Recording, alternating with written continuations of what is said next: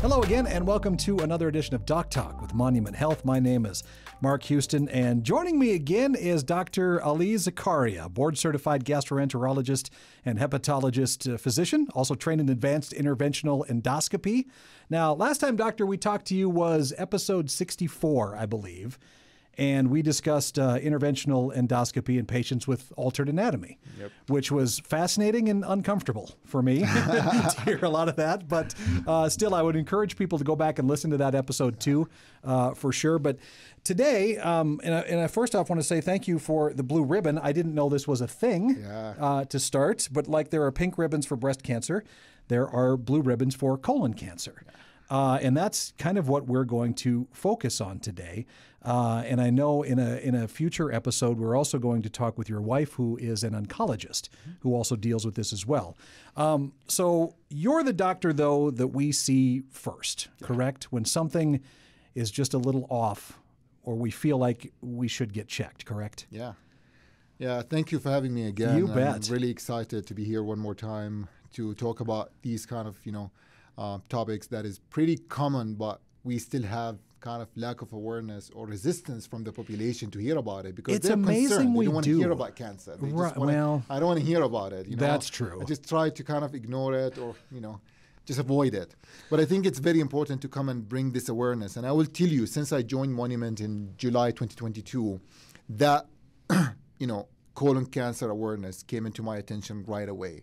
And in last year, in March, March is actually the colon cancer awareness month. And this is part of the whole thing, the whole project that I've been working on with the great job from Monument Health team helping me building this awareness in the community, is that I noticed that there is this lack of awareness. And then I came up with, okay, we need to do more about this. We talked about pancreatic cancer because I've noticed there is a lot of pancreatic cancer in the community. And now March is a colon cancer awareness month, and colon cancer is the third, most common diagnosed cancer in males and the second in females. So it's a very common cancer. Oh, boy. And we really need to know about it. So I was like, we need to do some more awareness for people to know what we can do, what we can offer them. And, I worked with the Monument Health, and we're doing a big campaign in this year, and I'm so happy with the collaboration between the whole teams and from the Cancer Care Center, the GI department, the administration to make this a real thing, and hopefully it will turn out, as positive as they want it to be. And this is the, the podcast that is like the first step in getting us into this March awareness or colon cancer awareness March month. Absolutely. Now, are you surprised, before we kind of get into generally your role in colon cancer, have you been surprised? Because I think what's taken a lot of people aback, I guess, recently over the last year or so, are all of these stories that are coming out about colon cancer being found in younger and younger people right now. Was that surprising to you when you started to see these studies too? I mean, relatively yes, but we have seen this even in our practice, and that's what led to the studies, right? Okay. We see more, we do more, because I will tell you back in maybe 10 years ago, when we used to see a young patient who comes in with a rectal bleeding or blood in the stool, we would say that most probably this is hemorrhoid. I don't think we need to do a colonoscopy. You're a low risk. Why should we do that? And then we start doing these procedures because the bleeding persists. And then we were kind of surprised either by having advanced adenoma, which is a polyp that can become a cancer, or cancer. So, then we start looking to this observation more and more till we did a more kind of official studies. Right. And the guidelines got updated where a lot of societies, American Cancer Society, American College of Gastroenterology, the United States Preventive Task Force updated their recommendation that we should start early. And always when we talk about screening, we weigh the risk and benefit. Is it more risk to do a procedure or the benefit outweigh the risk and we should do the procedure? And we found that a younger age group, and we will talk about that in details, will actually benefit from doing this procedure. There is benefit of offering screening, and that's where it comes from, because it started as observation, became an official study, and more thorough examination of the situation, and we saw that. And we noticed that what we call it early onset colon or colorectal cancer, that's like EOCRC. It's a new term that we see, which is a patient developed colon cancer younger than the age of 50. So that is when this become a big thing. We start looking at the risk factors for those patients, and we'll talk about that in a minute. And then we found that, the colon cancer kind of mortality in individual under the age of 50 declined by 2% over the years between 2000 and 2004. However, we noticed that there is an increase by 1% annually since through 2018, and that increase was limited to white and Hispanic population. So that increase in the incidence of mortality in young population was noticed more in white population. So that, also directed our kind of approach for those patients. Right. Because in general, colon cancer is more common on Black Americans or African Americans, but the younger generation, less than or early onset colon cancer, is noticed to be more common in white population. Okay. So that's again something goes to the the epidemiology and the racial difference and this and that. In our state and in our area where we have almost 25 to 30% Native Americans, those are second in line after Black Americans or African Americans are Native Americans and Alaskan Americans who are high risk for colon cancer. Right. So that's why when I came in, I was like, we really need to bring this attention and make sure that those patients get the best care that we can offer them. So now that let's get into this awareness then, doctor. Let's get started with risk factors for colorectal cancer. Okay, what should you be looking for?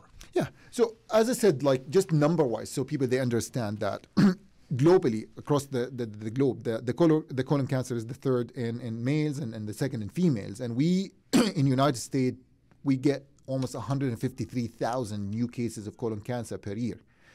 100,000 or 107,000 colon cancer, and almost 46,000 rectal cancer.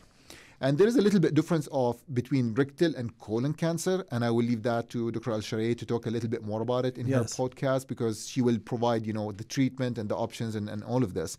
But this is real. I mean, 150,000 cases per year is a lot of cases, and that's why we got this diagnosis as a diagnosis that will benefit from screening. The death rate has in general decreased because there is more, screening colonoscopies, more procedures being done. We are catching those at early stage and we treat them. So the mortality has been decreasing, except as I said, for the young population, where we notice a little bit of increase in white and Hispanic individuals. So risk factors. The way that I personally look at the risk factors for colon cancer is I will separate it in two ways. The first way, which is what we just talked about, which is early onset colon cancer in patients less than 50-year-old. I look at those as a special population, and then I look at the general population. What is the risk factor for them? And even for the general population, I look at the risk factor as, are those risk factors going to change my screening recommendation?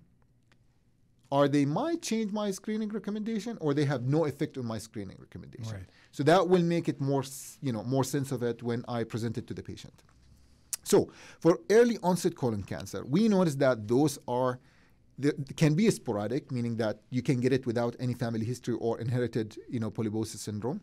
And the way that colon cancer happen is, the most common theory is that adenoma carcinoma sequence. You have a normal colon, then the mucosa become adenoma or a precancerous change. The adenoma can change to adenoma with high-grade dysplasia, and then eventually cancer. That takes a long time to happen. It takes up to 10 years. So it doesn't happen overnight. Why is it such a slow-moving cancer? It depends. Some of them are faster, right? Okay. If you have a predisposition. But generally... It's a slow growing, and that's what we notice. And that's why our screening and surveillance recommendation changes to adapt this more understanding of this process. Okay. So if we looked at patient who comes in with family history of colon cancer, a strong family history that will raise the suspicion of genetic predisposition. We call it genetic, inherited polyposis syndrome. I will give two big examples where like familial adenomatous polyposis, where you have a gene mutation in APC gene, and we do have people in the community who does have gene mutation like this, and they come in to see us in our clinic, and we do very strict early on, very young age start, and then annual colonoscopy. And some of those will actually require removing all of their colon to prevent colon cancer from happening, because they will get colon cancer if they don't do that. And then Lynch syndrome, which is a non-polyposis or hereditary non-polyposis colorectal cancer, where you don't really have that much of polyps, but you'll get colon cancer. And this is the most common one in those young age. So when we screen those patients and see that they have a strong family history of colon cancer, endometrial cancer, pancreatic, or Lynch-defining cancers, we pay more attention to them. Right. Then we do either the family pedigree, and then we do genetic testing, confirm it, and then we put them in the screening and surveillance program that they require. And those actually account for almost 35% of patients who comes in with early onset colorectal cancer, which is almost 1/3. Which means that there is a lot of other non-hereditary polyposis, sporadic cases that comes with colon cancer. And the risk for those, again, if you remember, we talked about obesity, never good for you. Right, of course. Obesity is always not good. Metabolic syndrome, hypertension, coronary artery disease, all of these things will increase your risk. Alcohol consumption can increase your risk, especially in young age. I will mention something now, and I will talk a little bit about it down the road, which is the lack of regular use of NSAIDs.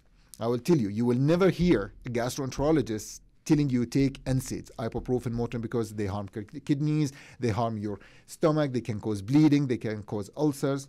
But there is some data about protective role of aspirin and NSAIDs in patients with specific NSAIDs in patients with, to decrease the risk of colon cancer. Right.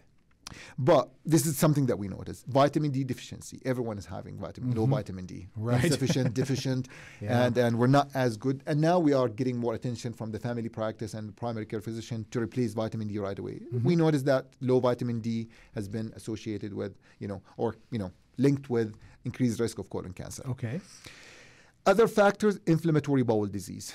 You might hear the term Crohn's disease or ulcerative colitis. This chronic inflammatory process, especially someone who has ulcerative colitis, pancolitis, the whole colon is inflamed, that increased the risk of colon cancer significantly, almost 15 folds, because that inflammation is just affecting the cells nonstop. Same thing with Crohn's disease. Crohn's disease can affect mouth to anus. So if it's affecting more than 1/3 of the colon, your risk of colon cancer will be high. So you need special surveillance, early onset, and all of this. And that's what we do in these patients. We document how many times, we did colonoscopy, when to start the proper surveillance, and how often you do it based on the findings. So that's generally what we talk about, family history of inherited polyposis, family history of colon cancer, and high-risk adenomas, and then the rest of, environmental factors. If we want to move to the general population, not the early onset colon cancer, just general population. Yes. So I look at the risk factor as, this is going to affect my screening program? Am I going to offer the screening at a younger age? The most important part was the age, right? Age change. We used to say if you're 50, you go for colonoscopy. Now it's 45. Right. So if you're 45, it's time to visit me or visit your gastroenterologist. It's or your primary care to do a screening colonoscopy. Right. Visit someone to talk about screening colonoscopy. And then same thing, hereditary colon cancer. All of these FAP or familial adenomatous polyposis, Lynch syndrome, all of these are also risk factors that will increase your risk of colon cancer and as an average population.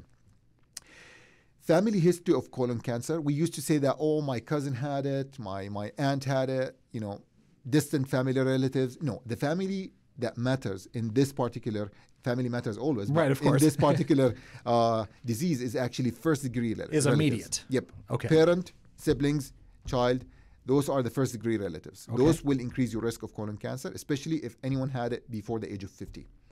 So that will increase your risk, and that will by at least 2 folds, and it will put you at a earlier start date for your screening and more robust surveillance afterward, even if you have a normal colon. If you have a family, sometimes you don't have a family history of colon cancer, but you have a family who had advanced adenoma or a high-risk polyp. So we describe those polyps to a low risk and a high risk. A high-risk polyp is a polyp that is more than 10 millimeter or 1 centimeter, half an inch. A polyp that is with high-grade dysplasia or a tubulovillous adenoma. This is like more medical terms, but those are high-risk polyps. So those high-risk polyps increase the risk of the patient himself or herself, and then the first-degree relatives should be aware of this and should be screened at earlier stage, and maybe they will require more robust, or frequent surveillance. Same thing with the inflammatory bowel disease. That will affect your start date and how often do we do your procedure. Right. Things that may influence the recommendation. Again, the age, we said that we usually recommend 45, so it truly affects the start date. And then The race and the sex and all of these things, we just mentioned that, white have a higher risk of mortality at early or young age, but that doesn't really affect. We're not going to be selective, only screen, white population before the age of 50. We're going to screen everyone. Right. Or, males has a higher risk of colon cancer, so do more males than females. No, it's across the board. So we know that they are having a higher risk, but that's not going to affect our recommendation. So it's a risk, but it's not going to affect who should screen. So I pay less attention to that because you should know about it, but it's not going to affect you as a person or as a patient to get your screening done. Very few kind of random things, I'm just going to throw it there. Patients with acromegaly, like, they have a growth hormone that is abnormally excreted. They have gigantic face, bone, this. The recommendation from their society, once you get the diagnosis, you got to get your colonoscopy because the growth hormone will increase your risk of colon cancer. Patients who get kidney transplant and they are on immunosuppressive therapy, they have a higher risk of colon cancer. That's not going to affect when to start or how often do you do it, but we saw that there is some association with a higher risk in those population. Things that do not affect your screening recommendation. So there's no effect on the screening recommendation is, again, obesity, metabolic syndrome, hypertension, hyperlipidemia, coronary artery disease, and of course, diet. And I know that a lot of people, they will talk nonstop about diet. What diet should I take? What diet should I take? What's the diet that, will increase my risk or not? I think the protective diet can be defined for clinical purposes to include avoidance of processed and charred meat like barbecue, all of these kind of things, and then inclusion of vegetables and fruit. That's the best advice. Take a lot of veggie and fruits in your diet. Well, fiber must be pretty important with this, isn't it? Yes. Because it seems we hear more and more about how important that is now, too. Fibers is very important, and that's why we recommend vegetables and fruits. And then adequate amount of folate intake through your diet, not folate, supplements. Right. And then eventually limit your calories so you avoid, obesity and high calorie intake and avoidance of excessive alcohol use. Right. So that's the diet if you want to put it in a one sentence. Okay. I just actually put it exactly, and I'm reading very it as simple, exactly as it is. So those are the risk factors and the way that I look at it. And I think your follow-up will become, okay, so how I can protect myself from colon cancer. If there is all of these risks, some of them I can change, some of them I can't. I can't change my genes. And now you can change, you cannot change your age. Right. Now, Unfortunately. those things are things that you cannot change. You can feel good about it. Yes. Like, I feel young, I feel 30, exactly. Like I feel, 20. But things that can actually protect you. Be active. Physical activity for multiple purposes. It is going to enhance your cardiovascular kind of situation. It's going to protect you from coronary artery disease. It's going to improve your blood pressure. It's going to improve your weight and obesity. So physical activity is a good advice. The diet, as I just mentioned, monitor what you eat more veggies, more fruits and vegetables. Right. We noticed that folate, B6, vitamin D, calcium associated with a protective factor, but don't overkill it. Moderate amount, make sure that you have enough intake from your food to supply this. And low magnesium. We found that higher magnesium can be linked to, and all of this, like observational study, does not have a strong, evidence base around it. It's just an observation that we noticed. And then coffee, fish, garlic, again, associated with good outcome or, in general, like protective effect in certain observational small volume studies. You say coffee? Yeah. Can be filtered protective. coffee, can be protective. And again, that's what we noticed. But again, everything in moderation. So I'm not going to, so I'm, if I drink a cup of coffee now, like, start drinking. We know, coffee in general for the GI tract is very protective. A 1 cup of filtered coffee for liver, for colon. There is some observational studies that notice that. Again, are those strong evidence-based primary, controlled, blind, double-blind controlled studies? No, but those are just observational studies, and it's difficult to do these studies in general. But as I said, it has some protective rule, and in moderation is advisable. And the last thing is that the aspirin and NSAIDs, long-term use. There was a study that showed that if you take aspirin regularly, baby aspirin, 81 milligram, and you're gonna take it for 10 years. That's when we start seeing the difference. So it's not taking aspirin for like a few weeks, 10 weeks, 10 months. That would have been my next question. When we start seeing the effect of protection from aspirin. So that's we say that, okay, I'm not going to prescribe it primarily to prevent you from getting colon cancer. However, if you need it for other reasons, we notice that, the benefit will cover you for, protection, some protection from colon cancer. Right. But the post hoc analysis and all of the studies for that particular study about NSAIDs and aspirin found that the long-term use of aspirin for 10 years when we start seeing this, protective effect. Oh, wow.